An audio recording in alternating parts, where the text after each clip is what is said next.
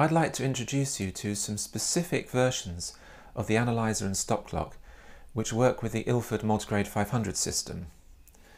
The 500 head is quite common in the marketplace. It was the most common implementation of the Ilford Multigrade system.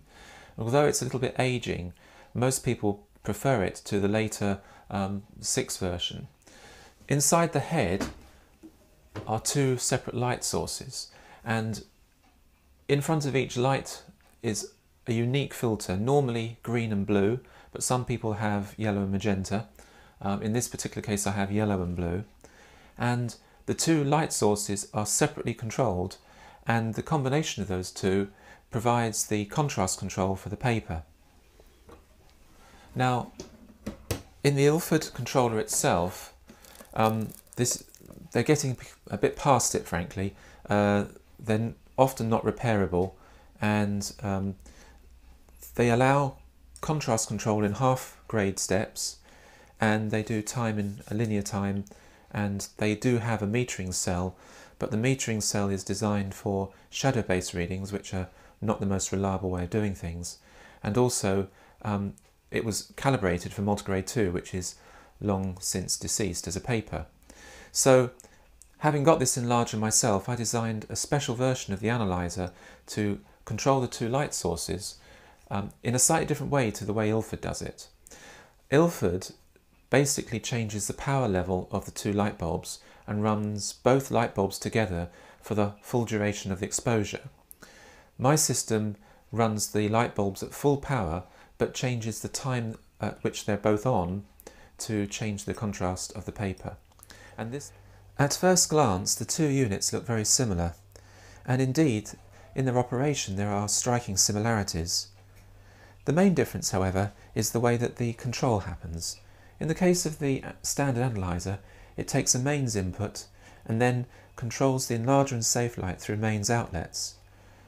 On the Analyser 500, what happens is it takes all its control signals and power through a thin umbilical cord that plugs directly into the Ilford transformer, and through this it gets its power and controls the enlarger and safe light through the transformer.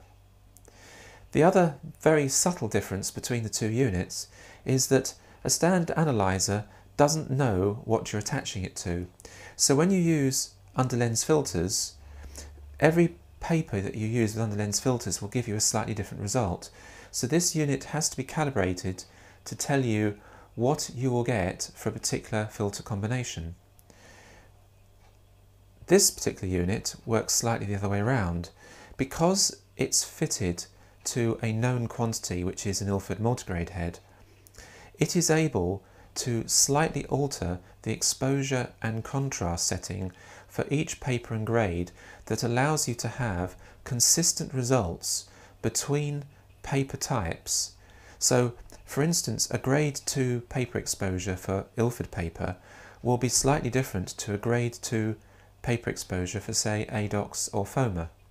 And that's the unique aspect of this, in that grade 2 on this is always grade 2, no matter what paper you put in front of it, because I'd like to take you through the Analyser 500 controls, because whilst it shares a lot of the functionality of the standard Analyser, the Analyser 500 has some unique tricks up its sleeve.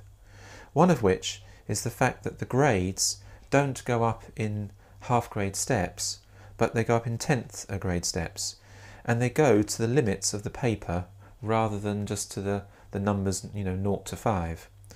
And that's based on the calibration inside, and it tells it what is the hardest and the softest grade that's achievable with the paper. The other thing that happens is that the grade is displayed in tenths, and then when you release the button it rounds it off just with a dot for half grade and a number for the whole grade, but that's just an approximation for the display purpose. Inside it's actually doing it to a 10th or a grade. The other thing is that the actual grade display can either be done in tenths or it can be done in ISO units as well.